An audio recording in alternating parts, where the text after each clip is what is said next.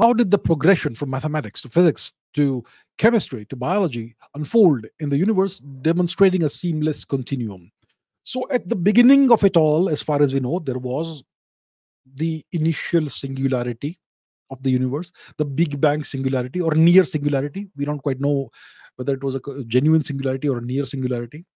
If you look at loop quantum gravity, there is no singularity. There's only uh, the unit, which is 10 raised to minus 98 or something, times the Planck scale, I think, Planck length.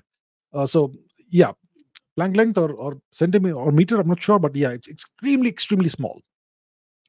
So we had, let's say, a Big Bang singularity, and then something caused the universe to expand, space time to expand. And initially, you had a single unified force, as far as the best we can understand, a single unified force in which described everything in the universe. So the initial state of the universe was extremely dense, extremely hot, and you had all kinds of energy and particles, everything in that hot dense soup, like you say in the cliche. So and you had a single force, and then you, as the universe expanded and started cooling, you had symmetry breaking, and the various forces emerged out of this. They broke off from the unified force, whether it is gravity or the electromagnetic force or the strong nuclear force or the weak nuclear force. They all broke off, they all separated at different energy scales, temperature scales, and it all obeyed the laws of physics, which are described by mathematics. So think of it like somebody outside the universe wrote a big program which encodes the laws of the universe. So the program was written in the language of mathematics. Essentially, that's how you can understand mathematics. Mathematics describes the regularities and patterns that underlie the universe.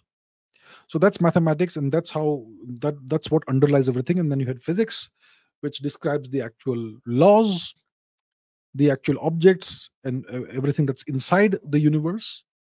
And then you had expansion of the universe, inflation, superluminal expansion.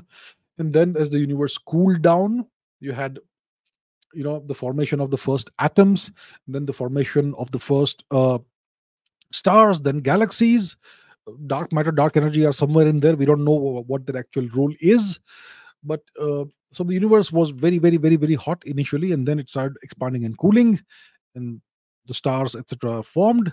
Galaxies eventually started forming, and there was a time in the universe's ancient history when the average temperature of the universe was the average temperature that we have on Earth today. So it would have been very easy for life to form anywhere in the universe at the time.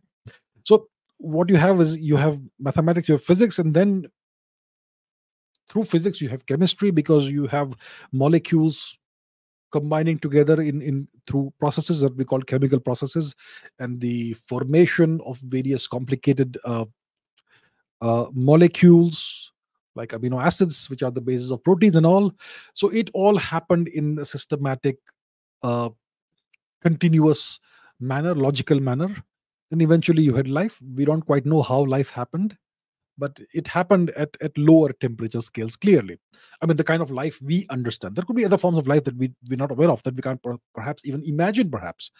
But the kind of life that we are familiar with, it would have emerged at much lower temperature scales. And how did DNA molecules come into existence? We don't quite know. Uh, it's possible that DNA molecules could have first formed in the universe when the average temperature of the entire universe was about the average room temperature on Earth today, possibly.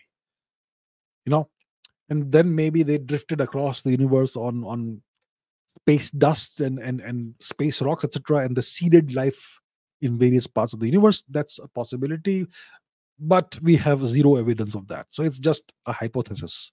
It's just speculation. But that's overall how it would have happened. And obviously, the underlying everything, you have the laws of physics, which are described by mathematics. So the laws of biology are described at the foundation of biology. We have the laws of chemistry, chemical reactions. And chemical reactions, to understand that, you have to understand quantum physics and various other forms, other fields of physics, and underlying physics, you have mathematics. So that's the connection between everything.